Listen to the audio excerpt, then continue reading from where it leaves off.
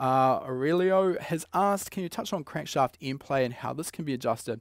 Okay, so yep, absolutely. Crankshaft in play, also called thrust movement. Basically what we're talking about is the crankshaft moving backwards and forwards in the engine block.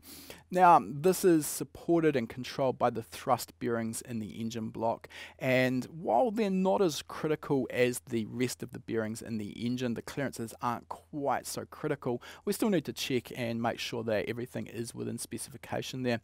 So generally this comes into being important in a manual transmission car when we're engaging and disengaging the clutch, because obviously that applies an end force or end loading on the crankshaft, trying to force the crankshaft forward and backwards in the engine block, and that's supported by those thrust bearings.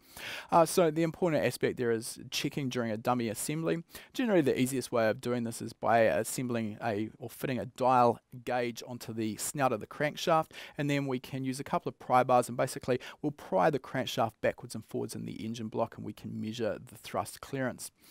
If it is outside of the manufacturer's specification, then there are a couple of options there. Often there are oversized thrust bearings that are available in the aftermarket or from the OE manufacturer, so these can be incorporated but will require the thrust surfaces of the crankshaft to be machined as well. So that's generally how we'll go about doing that. Basically, in my own experience, unless the crankshaft is damaged on the thrust surfaces and is showing excessive wear, it's very, very rare that we'll have a problem with the thrust or end float in the crankshaft, because partly the tolerance is quite a lot wider than what we have for our main bearings or for our connecting rod bearings.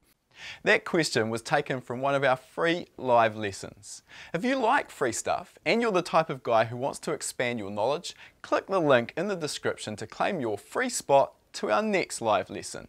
You'll learn about performance engine building and EFI tuning, and you'll also have the chance to ask your own questions, which I'll be answering live. Remember, it's 100% free, so follow the link to claim your spot.